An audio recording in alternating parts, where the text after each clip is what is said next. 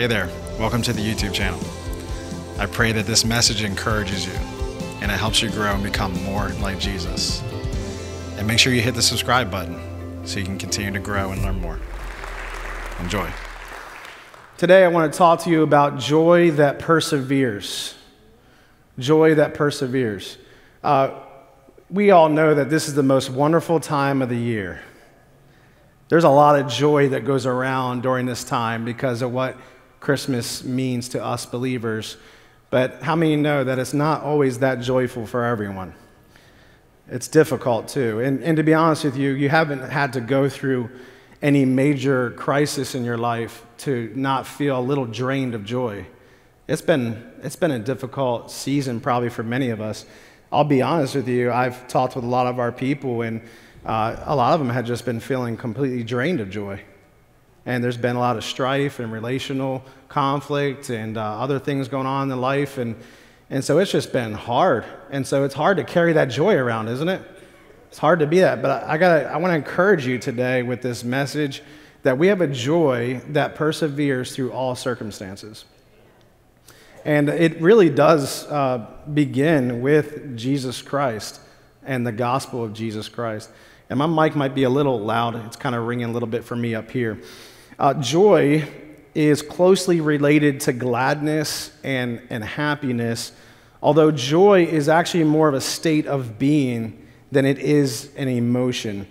And it's a result of choice.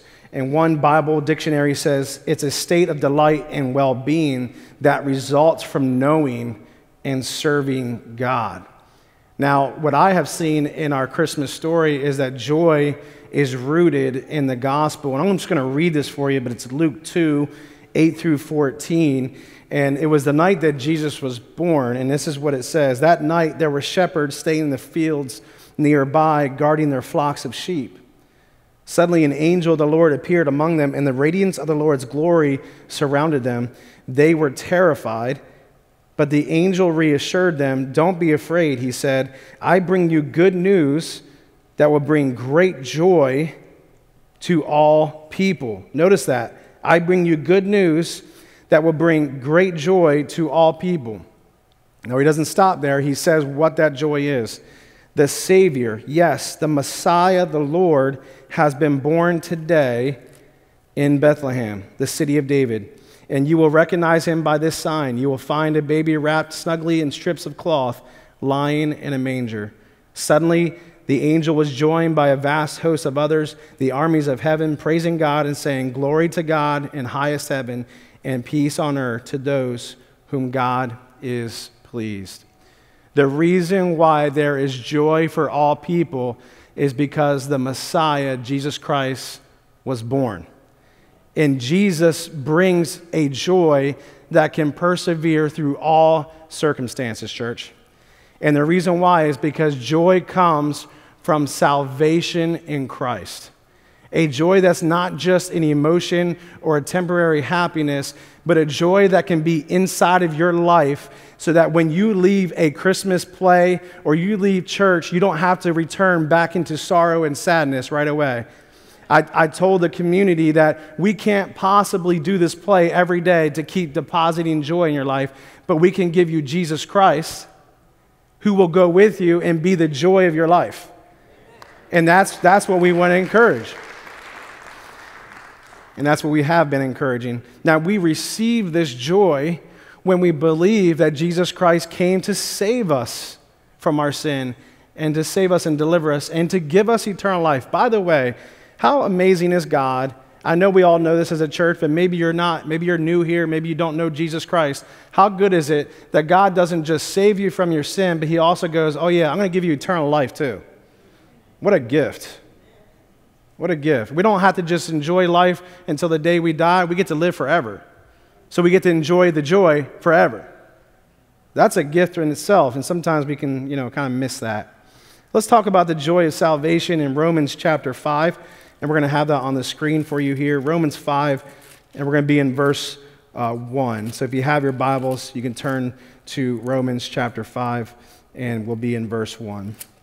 I'm doing it myself. Where does joy come from? We know it comes from Jesus. We know it comes from our salvation. Let me explain to you, though, how we have a joy that can persevere through all trials and circumstances. Romans 5, verse 1, therefore, since we have been made right in God's sight by faith, we have peace with God because of what Jesus Christ our Lord has done for us.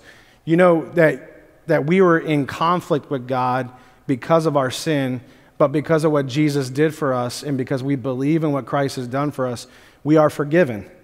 That means now we have a peaceful relationship with God because we're not sinners anymore. We're not identified as sinners. We're identified as saints, and we are now living at peace with God. Just so you know, peace brings joy in your life. When you have peace, you can have joy. And so when you have peace with the Creator who created you, you're going to have joy as well. When you know that you're forgiven, you're going to have joy. And so let's keep going here. Because of our faith, Christ has brought us into this place of an undeserved privilege where we now stand, and we confidently and joyfully look forward to sharing God's glory. And he says in verse 3, this is interesting, we can rejoice too when we run into problems and trials, for we know that they help us develop endurance. Oh my goodness. What? Did I read? My glasses working okay? We can rejoice too when we run into problems and trials. Whew. You know, there's theories and then there's practice, right? In theory, that sounds real good, Ryan. But in practice, it's hard, isn't it? And I'm sure Paul knows it's hard when he's saying this. I'm sure God knows it's hard. But guess who's with us? Guess who's Emmanuel, God with us to help us? And right here's what happens next, okay?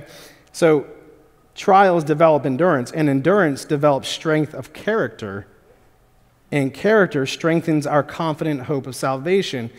And this hope will not lead to disappointment, for we know how dearly God loves us because he has given us the Holy Spirit to fill our hearts with his love. Well, that's a sermon in itself. The reason why you feel God's love is because he gives you the Holy Spirit so you feel the love of God. Thank the Lord for that. That's Emmanuel, God with us right there. So real quick, the joy of salvation. Let me explain this scripture here. Number one, joy is the fruit of knowing we are forgiven, loved, and at peace with God. Church, I don't know how else to say it. It's a fundamental, basic understanding that we have joy because we know we're forgiven. We know that we're loved, and we know that we're at peace with God. We believe that to be true. And God demonstrated his love for us in this. While we were still sinners, Christ died for us. He says that in verse 8 of Romans 5. There's also a real joy in knowing that we no longer have to fear death because we will have everlasting life. Or if a family member passes away that is a believer in Christ, they have everlasting life. That's why when we do our funerals here, we actually celebrate too those who are believers because we know that they're with God and that they're in a much happier place than we are, let me tell you. It's hard at the time. It's a day of mourning and it's a day of joy as well. It's an interesting dynamic for Christians, isn't it? That we can be sad and joyful that we know where they are. Number two, joy is the fruit of knowing God's faithfulness will carry us through every trial. His faithfulness will carry you, my friends. What does it mean that we can rejoice when we go through trials? Paul says trials provide an opportunity for God to test and strengthen our faith so it will develop endurance. In other words, your faith will be able to endure. You'll have durable joy as well. Character will be developed and confidence in our future salvation in Christ. So let me explain that. Every time we go through a trial, what happens is God brings us through it, doesn't he? You know how many trials I've been through? By the way, this sermon is out of the trenches of my trials. So everything you're hearing is what I've been applying in my life, my entire life. And so just note that this isn't something I am theorizing. I'm saying this really does work. All right? This is true. So every time we go through a trial, God brings us through it, developing our confidence in him, developing the character of Christ through each trial, and giving us greater faith that God will save us at the second coming of Christ. Let's not forget that Jesus already did come to the earth. Okay, I know when we celebrate Christmas, we kind of think about the baby Jesus a lot, right? Just a reminder, he's in heaven sitting next to the throne of God. And the next thing he does, the next time we see him, he's coming to save us for the final salvation of all people from this world. Okay? Every time I go through a trial, God brings me through it. Have you noticed that in your life too? Doesn't mean you don't come out of it different. We always do. Every time I go through a trial, it's a chance to develop my character and my faith in God. And every time I go through that, it strengthens my confidence that if he's going to save me through every trial, he's going to save me at the second coming. Amen? That's literally what Paul's trying to teach here. Our confidence increases that if he's saving us in this life, surely he will save you at the second coming. So praise God for that. Even James said this, "Dear brothers and sisters, when troubles of any kind come your way, consider it an opportunity for great joy, for you know that when your faith is tested, your endurance has a chance to grow. So let it grow, so go through it, for when your endurance is fully developed, you will be perfect and complete, needing nothing." In other words, the words there means mature.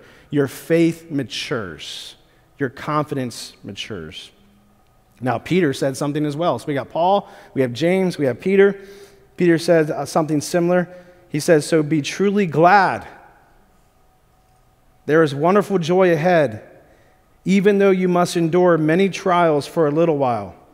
These trials will show that your faith is genuine. It is being tested as fire tests and purifies gold, though your faith is far more precious than mere gold. So when your faith remains strong through many trials, it will bring you much praise and glory and honor on the day when Jesus Christ is revealed to the whole world." There it is again, when he comes back. You love him. Now this is amazing. You love him even though you have never seen him. Though you do not see him now, you trust him, and you rejoice with a glorious, inexpressible joy. The reward for trusting him will be the salvation of your souls. 1 Peter 1, 6 through 9.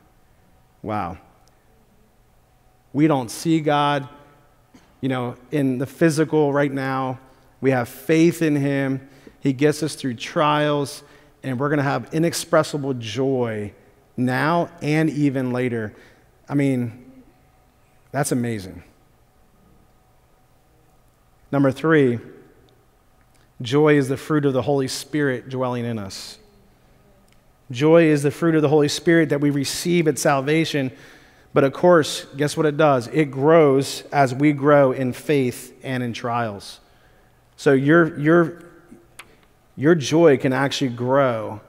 The fruit of the Holy Spirit can grow, but it's going to take you to go through some things and see God deliver you and get you through it so your joy can be stronger. I wish there was another way, don't you? That would be nice. Jesus called the Holy Spirit our comforter and counselor in John 14:26. Joy is knowing that the comforter and counselor is with us. He's in us. His Spirit lives in us, strengthening and leading us through trials and times of grief. Church, I don't know how to explain it either, except when I've been through times of grief or trials, I have felt the comfort of the Holy Spirit. And he has brought me so much joy. Remembering this truth, holding on to this truth, is how we remain joyful and persevere through any circumstance. But you may be saying, "Pastor Ryan, I don't know, brother. What do I do if I haven't been joyful or if I've been running out of joy? What do I do?" Well, that's why I want to concentrate on that for the rest of this message. What do? I'm going to tell you what I've done. And just so you know, that if you've been going through a loss of a loved one or through some kind of struggle or crisis, it's okay if you're not joyful. God's not saying, hey, you have to be joyful. We can all express our emotions of mourning and sadness and sorrow. That is okay. That's normal. In fact, the Bible says there's a time for grief and sorrow, and there's a time for joy. And the Bible says to mourn with those who mourn and rejoice with those who rejoice. So he doesn't want you to ignore your feelings or ignore your emotions. What he does want you to know is he is with you to get you through it. Secondly, though, we could be running out of joy. We might not be feeling the joy because our connection to the source of joy is off. Or we're not doing the things that God said to do to bring joy in our lives. Maybe we're doing things that are actually hurting us instead of helping us. And I've been guilty of that. And so let me share with you what I've gotten. These are scriptures, okay, from my time in the Word of God during my trials. So you're going to get a little look at my life. And I'm telling you what I mean when I've been a pastor for 16 years. That can bring some trials. And going through trials with you to help you get through them. Now, my wife has not been a trial in my life at all. My wife has been a blessing. So for me, my marriage hasn't been a trial, but maybe yours has. Maybe there's a family strife. Maybe there's a relationship thing. Maybe there is a loss of a loved one. When I lost my cousin Gary, I had questions for God because we prayed for miracles and healings and it didn't come. You know, it was hard, right? We've been through some things, haven't we? All of us. We've been through some things. I'm telling you, what I'm going to give you today is what God has showed me in tears that has brought joy. And so, number one, joy comes from our pursuit and praise of God in time of need. Joy comes from our pursuit and praise of God in time of need. Psalm 34, 4 through 8 says this, I prayed to the Lord and he answered me. He freed me from all my fears. Those who look to him for help will be what? Is it up there? Will be radiant with joy. No shadow of shame will darken their faces. In my desperation I prayed, and the Lord listened. He saved me from all my troubles. For the angel of the Lord is a guard. He surrounds and defends all who fear him. Taste and see that the Lord is good. Oh, the joys of those who take refuge in him. Now, right away, I can already hear you guys putting out your questions. Well, Ryan, I've done that. Well, I got to tell you, I have too, and it didn't work the first time. It didn't work the second time. It didn't work the third time. It worked when I let it work. And it worked when I kept going to God. It's not going to be a quick fix. Some of the stuff you're carrying is so big and so heavy, it's going to take more than just 10 minutes with God. It's going to take tarrying with God for a while. Like take off the day. Take off from work. Get on your face before God and seek him. Now, just so you know, the verses before this, it started off with praising God. Even in the midst of your trial, praise God. You can read it for yourself. The first three verses was praising God, giving him worship. So that's what helps us get into that. What about Psalm 30, 8 through 12? I cried out to you, O Lord. I begged the Lord for mercy, saying, what will you gain if I die? Isn't that a good question? What will you gain if I die? If I sink into the grave, can my dust praise you? Can it tell of your faithfulness? Rhetorical questions, right? But kind of good questions. Hear me, Lord, and have mercy on me. Help me, O Lord. And then all of a sudden, it says in verse 11, you have turned my mourning into joyful dancing. You have taken away my clothes of mourning and clothed me with joy, that I might sing praises to you and not be silent. O Lord my God, I will give you thanks forever. The Lord is close to those who call upon his name. And sometimes we're hurting so much that we can't even worship. Look what he says here, and that I might sing praises to you and not be silent. Let me tell you, sometimes your grief, your sorrow, your trial will be so heavy, you have a hard time worshiping. Anyone know what I'm talking about? Push through and worship him. He inhabits the praises of his people. Push through.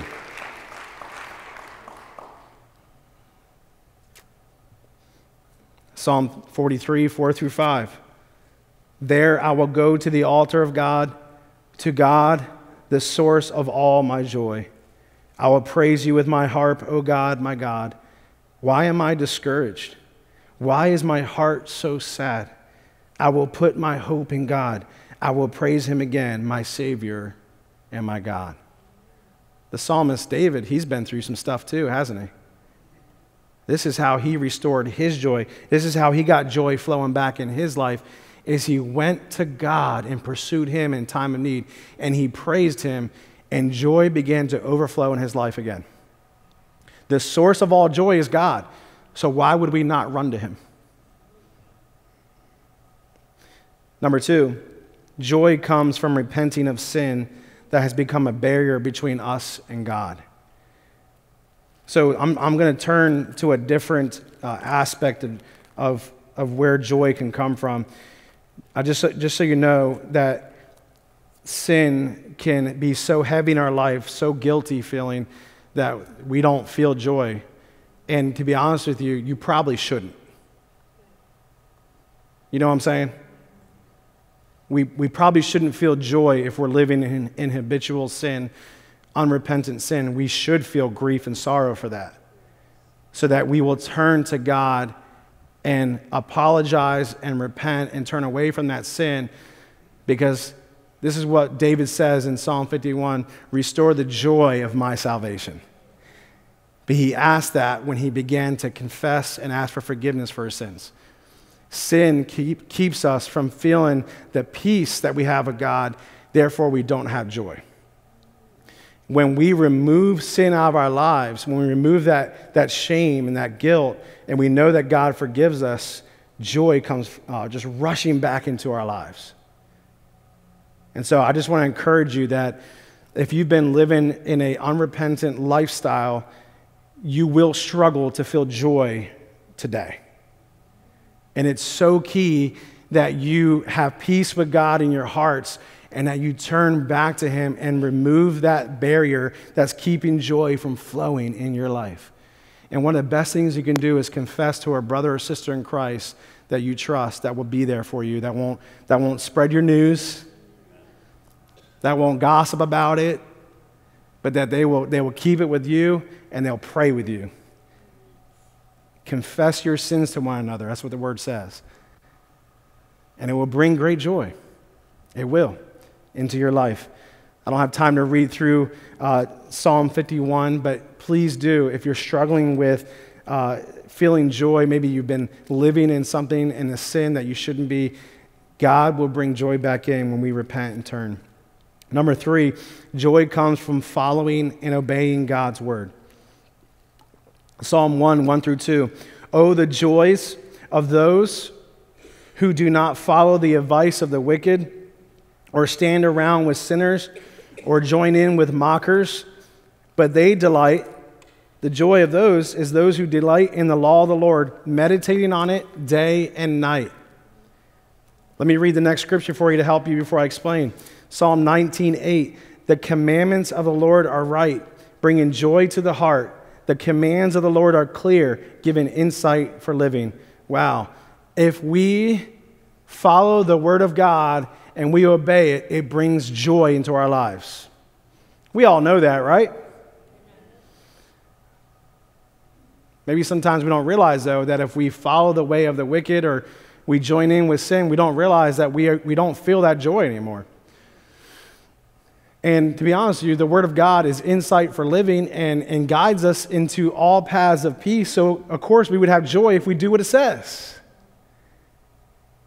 And so, going back to number 2, if I'm reading the Word of God and it says repent, man, if I repent, that joy will come flowing back into my life again. So I better do what the Word says. And then I'm going to share a few other things that we can do here before we close, what the Word of God says to do. Well, wait a minute. The Word of God says to run to God in time of need. If I do what that says, joy will come flowing back in my life. It's pretty simple, isn't it? But to be intentional in applying the Word of God so that we can experience joy flowing in our lives again. Number 4, I've seen in Scripture that joy comes from waiting and being in the presence of God. Now, I wanted to put that in the beginning as well with pursuit and praise. But there's just some times where you just need to wait on the Lord. Like I said, take the day off, and be with God, all right? So waiting on the Lord and being in His presence, you will experience the joy of the Lord. Now, Ryan, do you have proof of that? Yeah. I got Scripture and then my own life. Psalm 16, 8 through 11. I know the Lord is always with me. I will not be shaken, for He is right beside me. No wonder my heart is glad, and I rejoice. In other words, there's an awareness of God's presence when you wait long enough to notice God working, when you praise Him, when you give Him your burdens, when you confess your sins and repent, when you do what the Word of God says, and now you wait in the presence of the Lord, you will be glad because you know He's there. You know that the presence of God is joy, right? It's peace. It's love. I love what ESV version says. I have set the Lord always before me. Think about that for a second. I put God in front of me instead of my problems. I put God in front of me instead of my trials. I put God in front of me instead of the slander being thrown at me. I put God in front of me instead of my worries. I put God in front of me instead of this world. Church, we must do this to see joy flow back into our lives. We put our eyes on so many things, so many problems, but if we set the Lord before us always, we will experience joy. It says, no wonder I rejoice. No wonder I am glad because God is with me. Amen. Praise the Lord. And then verse 10 is actually a prophecy about Jesus as well, that David prophesied. For you will not leave my soul among the dead or allow your Holy One to rot in the grave. That's referring to Jesus dying, and then He resurrects. Okay? For you will not leave my soul among the dead or allow your Holy One to rot in the grave. So not only will you have everlasting life, but you have it because Jesus doesn't rot in the grave. He comes out and resurrects. That promise should bring joy to us. You will show me the way of life, granting me the joy of your presence and the pleasures of living with you forever. See, again, if we set these promises before us, it brings joy back into our lives. We all know Isaiah 40:31, right? Those who wait upon the Lord will renew their strength. Just so you know that one of God's ways of strengthening us is by giving us His joy. His joy. The joy of the Lord is our... Now, there's strength because there's struggles. There's trials. But His strength helps us have joy in the midst of them. And lastly, number 5, joy comes from blessing those around us. This is more practical than all the other ones you heard. Now, for me personally, as a pastor, I'm called to serve. We're kind of on call all the time. And, sometimes we go through things and no one knows.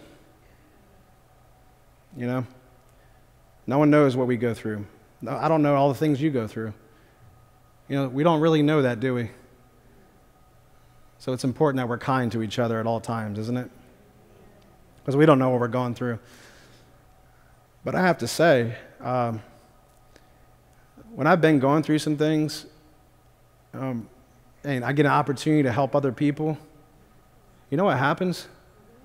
My mind my mind gets off my problems, and I start to feel joy for helping other people. It sounds like you guys know what I'm talking about, don't you? And that's in Scripture everywhere. And so it's interesting, like, I forget about my problems when I help other people with their problems. Or I look at their problems and I go, man, I guess I've been sad for no reason. Their thing is much greater than mine.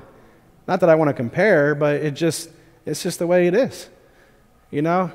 I've been in a pity party, no offense. Sometimes you need to be sad about what's happening around you, but I was in a pity party and they're going through much worse. And so, you know, my calling gives me the opportunity, but even if I wasn't a pastor, this scripture is true.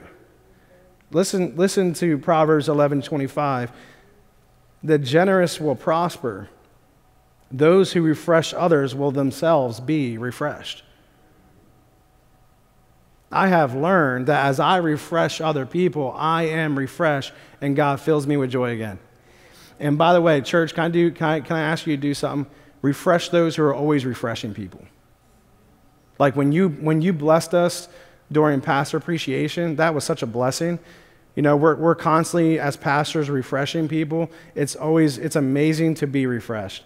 And let me tell you, there are people in this church who are refreshing people all the time. Don't think that they don't need refreshment, though. Just because someone's happy doesn't mean they don't need some refreshing as well. I love blessing those who refresh. And it keeps them going, right? So be there for someone, encourage someone, help someone, and you will be refreshed. Psalm 141, oh, the joys of those who are kind to the poor. The Lord rescues them when they are in trouble. When you're kind to the poor, when you're helpful to those in trouble, guess who rescues you? The Lord. Proverbs 12:25. Worry weighs a person down, but an encouraging word cheers a person up. Church, your encouragement was made for times as these right now in this world. Philippians 1:4-5, and all my prayers for all of you, I always pray with joy. Why? Why did Paul pray with joy? Because of your partnership in the gospel from the first day until now.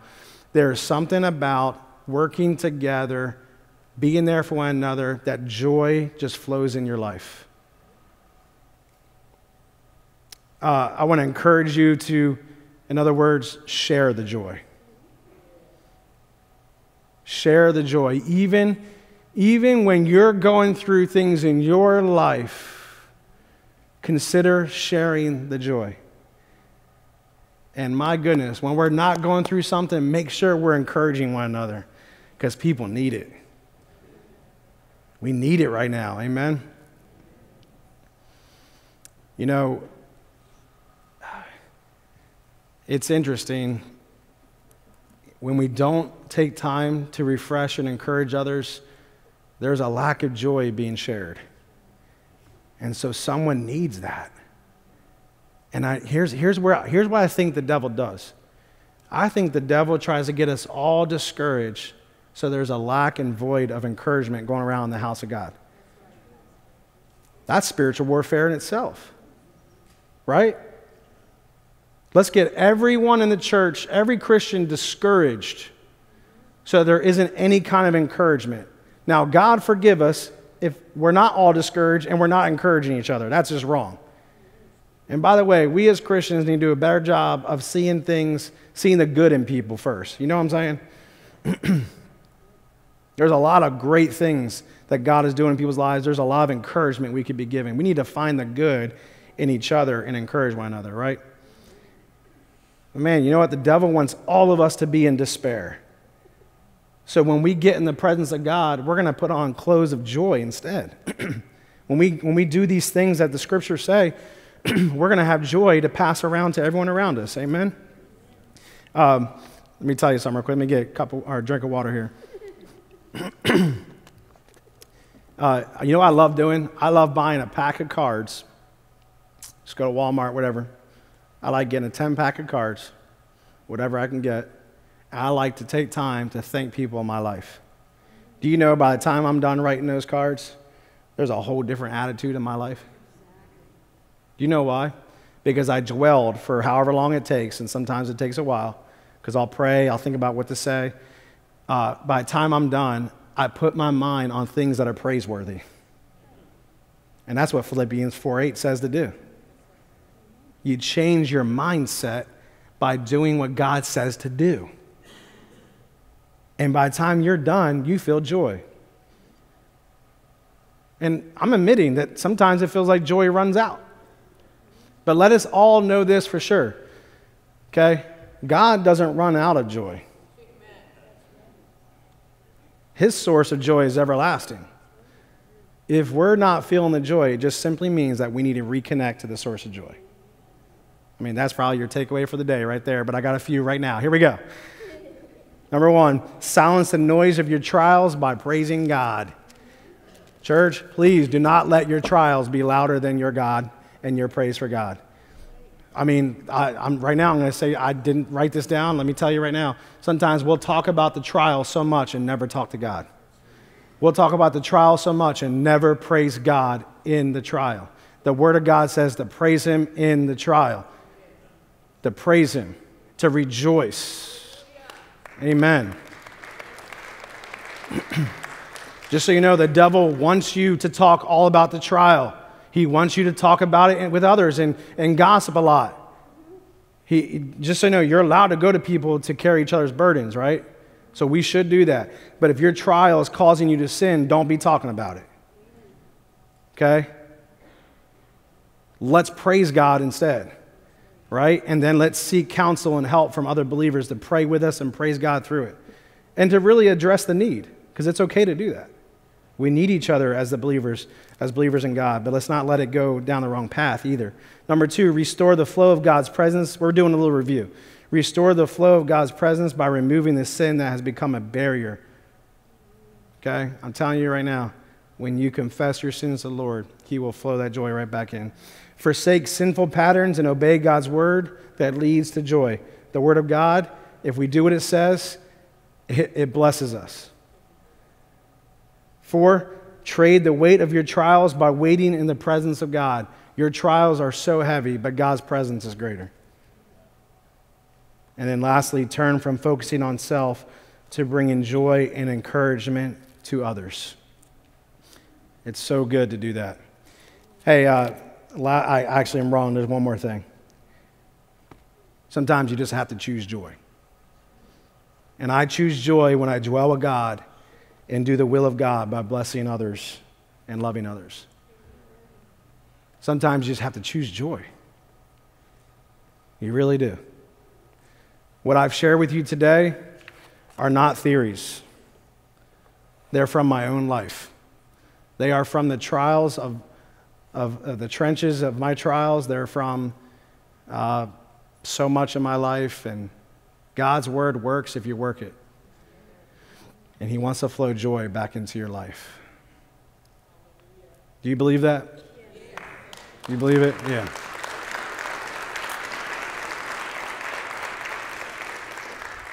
I want to encourage you to apply this message today.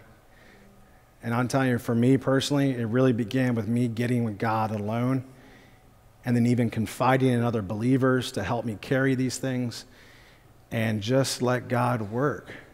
And then finding ways to bless others during this season. I want to encourage you to do that. Go buy some cards. Sign up for Share the Joy and help a family with gifts. Do whatever you got to do to switch your mindset on all the praiseworthy and good things God's doing in your life. Amen. Why don't we pray, and then Dorothy's going to come out and give us a few things to know. Lord, we thank you that you're the source of all our joy, and your joy never runs out. And God, we get disconnected. God, we're running back to you today. And God, we go through things, and we've been through some things. And it's okay to mourn. It's okay to be sorrowful and sad. But God, we don't want to live in that all the time. So God, we run to your presence. We run to you, Lord. God, I pray that we as a church would be careful to encourage one another, to refresh and bring a cheerful word to one another. Lord, we thank you that your joy came into this world, a joy that helps us persevere through all things and all circumstances. Lord, we want to feel and experience that joy.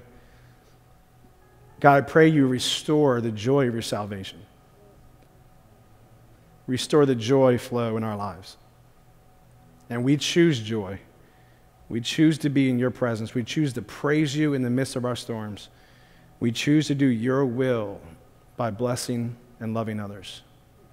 I thank you for this church. It's been a blessing to my life, and it's been a blessing to serve them. Help us to continue to do that, Lord.